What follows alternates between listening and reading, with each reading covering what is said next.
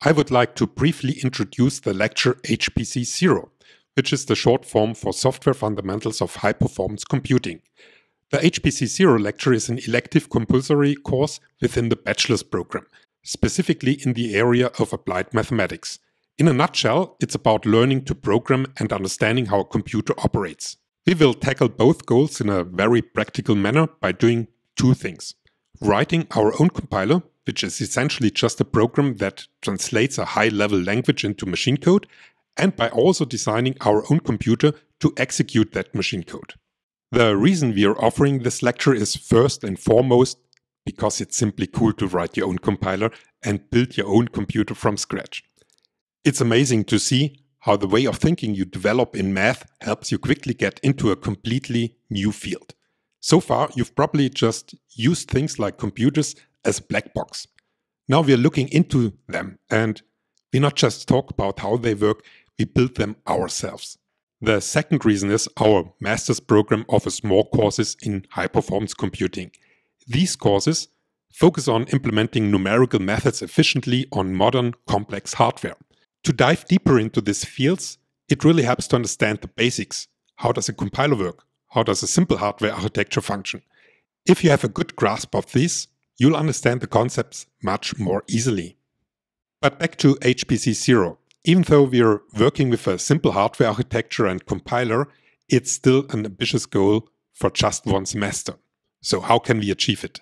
Well, there are different approaches. One way is to go from the top down, similar to how natural sciences work. In science, we try to understand nature step by step, starting with simple experiments. In our case, the nature we want to explore is an existing computer and compiler. Our experiments are simple programs that we analyze to learn more about how the compiler and computer work. Then there's a more mathematical approach, one that follows an axiomatic method, working from the bottom up. In this case, we don't start with set theory and propositional logic, but with something similar, logic gates. Based on these gates, we build more complex components to add and subtract individual bits and later entire numbers. We also create mechanisms to store numbers. Step by step, we build from the ground up. Over time, what we create starts to work more and more like a real computer. In fact, we will follow both approaches, alternating between them. After a few weeks, we will then meet somewhere in the middle, and from that point on, we can look at things from both perspectives, which will help us to deepen and refine our understanding. In the first lecture, we will start from the top. We will work with simple programs that use input and output, if statements, loops, and functions. We will also learn how to use the terminal and the compiler. In the second lecture, we will start from the bottom. We will work with simple logic gates and, or, and not gates. We will also explore how to use these gates to add individual bits. And so we continue alternating. In the top-down approach, we go deeper and deeper. In the bottom-up approach, we build higher and higher. Until, as mentioned, both approaches meet in the middle and interlock.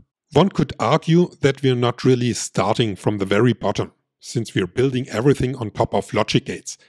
But if you want to go even deeper, there are other courses for that. Our university has a clean room, and there are lab courses where you can fabricate your own transistors. And if you ask the engineers nicely, they might let you join, even if you're not studying electrical engineering or have already finished your degree. The next right thing to do would be to explore electrical circuits and how transistors can be used to build logic gates. From there, we use these logic gates to create things like adders, subtractors, and memory storages.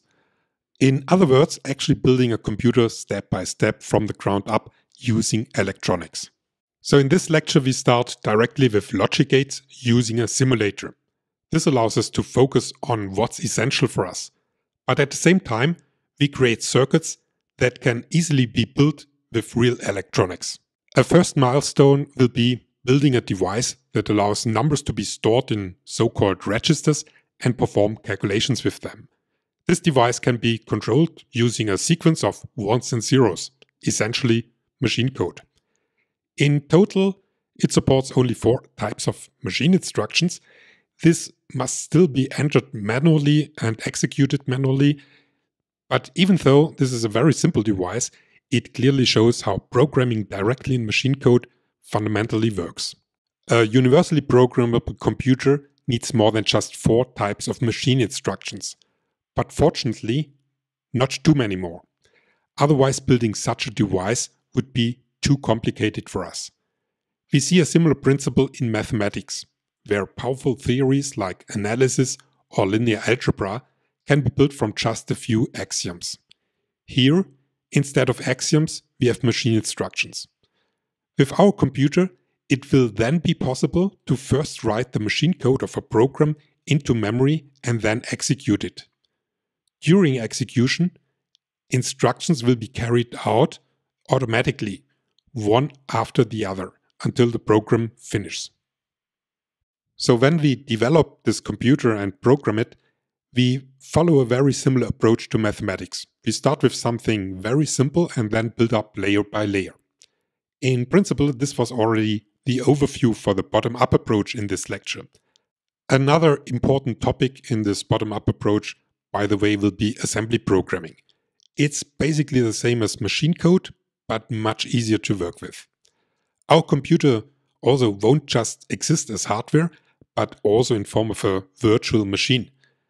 This has one big advantage. We can look inside the computer while a program is running.